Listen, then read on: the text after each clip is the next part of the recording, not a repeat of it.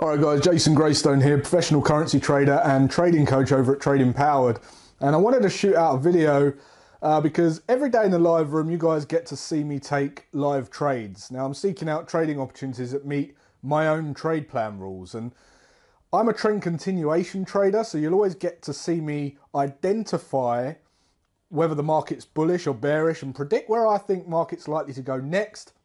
And then I decide how to get involved. So I look for my entry reasons and entry rules into that trade. Now, you'll also see me take pattern formation trades. So essentially that means that I make money when the market's, or I can make money when the market's going up, when the market's going down, or even if we're moving sideways, because a lot of these pattern formations complete in consolidation.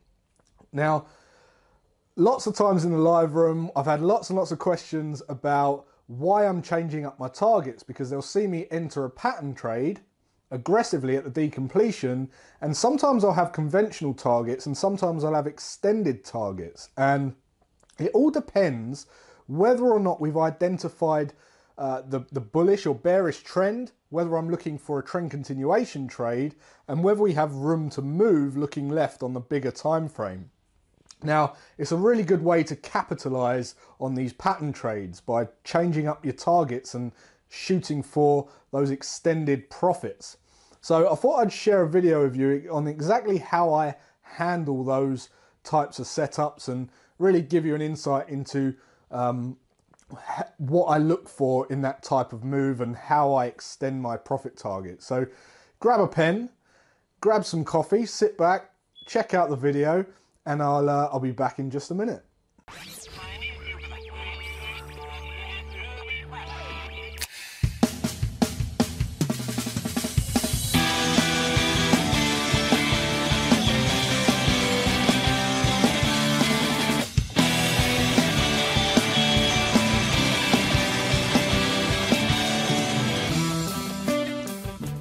Alright, so I'm going to walk you through a typical trend continuation setup that I'd be looking for on any of the markets in my portfolio, and this is how I would normally handle a trend continuation trade. Now, it's all going to come down to being able to read a price chart, being able to read price action, and understanding whether we're in a bullish or bearish trend. And once you've identified that, and you've identified that we're bullish, for instance,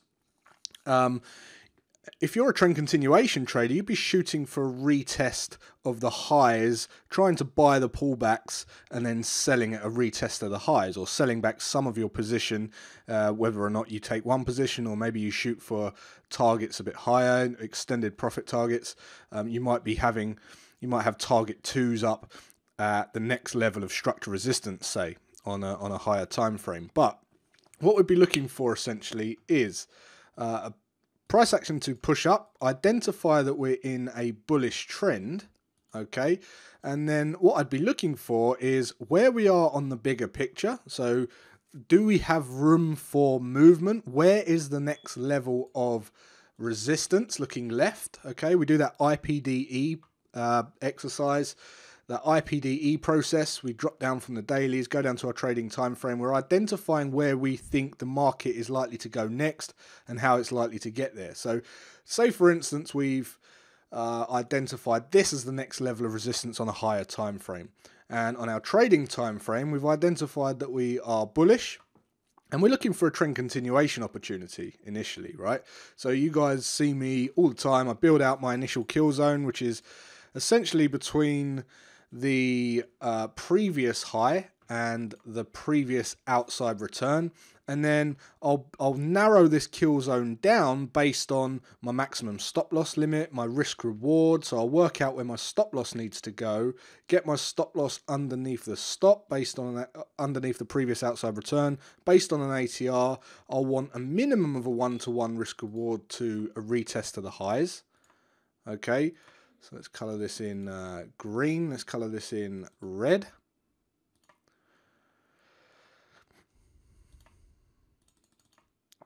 And then what I'll be doing is I'll be looking for price action to push into my kill zone, then look for my entry reasons. Okay, higher high, higher close candle, RSI overbought, whatever your entry reasons might be, doji candle, whatever it is. You'll be looking for an entry in this pink kill zone. Okay, I call it a kill zone. As soon as you get those entry rules met, we're looking for a retest of the highs. And then what we do is, or what I do is I shoot for my extended targets up at a test of the previous level of resistance looking left. And what I'll do is I'll take extended targets at a previous level of structure resistance, target 2s, okay? So what I'll be looking for in this zone is my entry rules to be met once we get a pullback.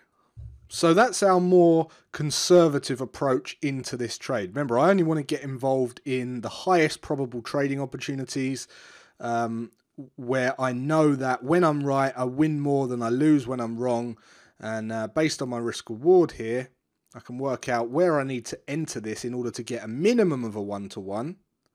Okay, obviously I prefer more than a 1-to-1, but as a minimum 1-to-1, typically it is more because we push into this zone and we get a high closed candle in here somewhere, which brings the risk reward something like this. Okay, but this is the minimum area that I want to get involved.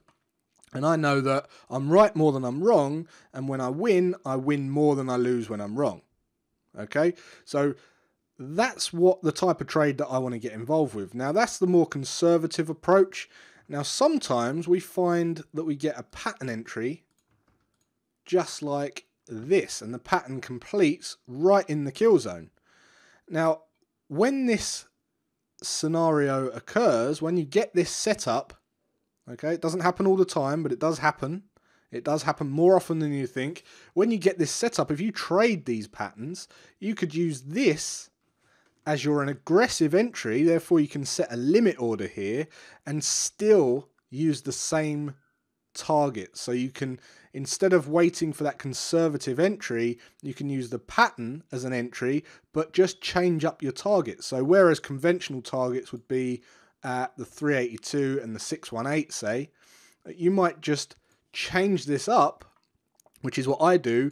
I change the target positioning for a retest of the A leg for target 1s, okay, and I shoot for extended targets if we've got room to move. Okay, if we haven't got room to move, I take my entire position off at the top. If we've just retested a previous high and we've pulled back, I'm always expecting a retest of that high, because we tend to get double tops and double bottoms more often than we don't. Okay, but if we're not quite at previous structure and we've got a little way to go, I'll trail my stops up to extended targets, wherever that may be.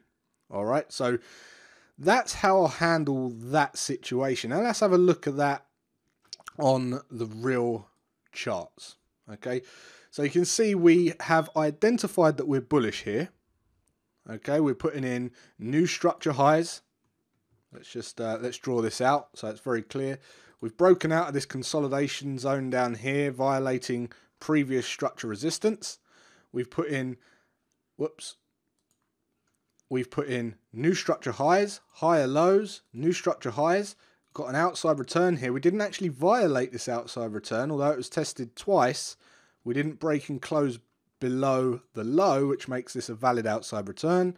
We then put in a new structure high, and this is the zone where I'll be looking for that pullback. So I'll be building out my kill zone in here, just like I showed you in the previous example. So as we pull into this kill zone, I say, well, I'm not going to enter this just as we pull into this kill zone, because I need a minimum 1-to-1 risk reward. And if I'm entering here and my stops need to go below this low, well, this isn't the sort of risk reward I'm looking for, is it? I always want to win more when I'm right than I lose when I'm wrong. I want a minimum of a 1-to-1 risk reward. So I work out where I can enter this trade and I build out my kill zone. And let's just say, for instance, that this is the kill zone now. This is where I'm going to get a 1-to-1 with my stops in place. And if I don't get that price action pulling into that kill zone and a higher close candle, we can look out for a pattern entry. Now, as soon as we get a pattern entry, which we can see we got right here, okay, this is what we call a bat formation. X to A to B, B to C, CD completion right down at the 886. See that there? Completes nicely there. I can have an aggressive entry here. So this would be my entry. But instead of taking conventional targets, because I've identified that we're bullish and we've got room for movement, previous highs being up at 75.60s, I know that I can adjust my profit targets here to enable me to really capitalize out of this strategy and generate a bigger profit. All right, so I enter the trade aggressively. There's no more higher close candle entry, although we do get a higher close candle entry right here at 74.53. But guess what? I've already got more pips out of the market here because I've entered at a better price. So I enter at 74.25, and you can see profit targets would be at a retest of the highs in this situation. And you can see that we blow straight through that, roll my stops to break even, and then we hit take out target 2s as well. So it's just food for thought. You'd obviously have to test this because you need to be able to identify the market and whether it's bullish or bearish, and you need to identify whether we're trending or not, or in consolidation. But I thought I'd share this with you because I get a lot of questions about my style. They see me trading this way in the live room, and I've had a few requests on doing a video like this. So that's it, guys. How to generate more profits from your pattern trades if you're a pattern trader.